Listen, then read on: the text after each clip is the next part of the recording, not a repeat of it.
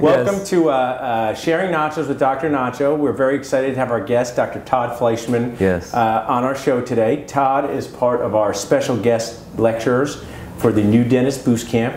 Todd, how has becoming a lecturer been for you? Tell us about your journey. Yeah, it's been fun. You know, I've had outside my comfort zone quite a bit. Because you wanted to lecture, and you're like, how could I do it? Or I thought I had some things to offer. You know, I've done a lot of continuing education, and so I thought I had enough pearls to put together something.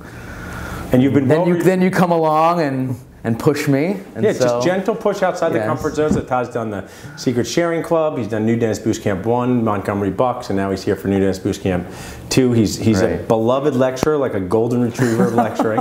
I'm a puppy. We have snacks here. I know you're very fit, but we've given you liquid nacho cheese that you can drink throughout the show. Oh. And you can have one of these carb-free chips that we've purchased for you. Gluten-free too? Yeah, they're really not carb-free. Okay. I'm afraid to drink this.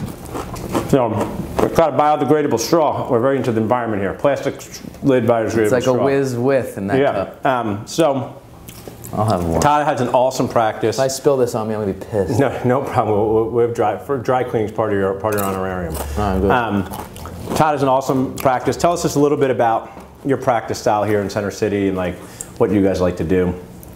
I run a fee-for-service practice downtown.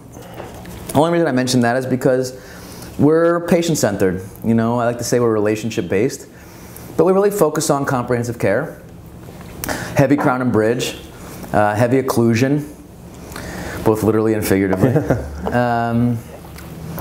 I don't try and do a lot of everything. I don't do any specialty stuff, quite honestly. Here in Philly, you have a lot of good resources, literally down the block probably. So. And I rely upon them for the relationships also, and we cross-refer to each other, so it's very symbiotic. Well, all joking aside, I really do admire your passion for C. Tell our listeners, our viewers a little bit about like some of the C you've taken that you found valuable for yourself as a high-level practitioner. Yeah, I've taken a lot in a lot of places, but ultimately the Spear Institute in Scottsdale has been a big influence on me.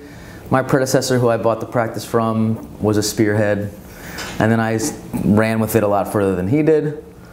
Recently I did the Coyce Center in Seattle, and that was cool. So the next level. You saw Coyce and I lecture on the same stage. I don't think Coyce ever thought he was going to be on the stage with Dental Nachos. No, he said the Dr. Nacho guy, so he definitely was impressed by what you were doing. I went all flash, no substance. That's me, mainly based on nachos. You distract the audience by being very humorous. Yeah, that's what I do. But they don't realize that you're really not offering much, but that's not the point. It's the pill inside the nachos. Well, we're excited to talk to the Boost Campers, but we always like to just talk about our mission here at Dental Nachos. So Ariel, if you could hand us our mission statement here.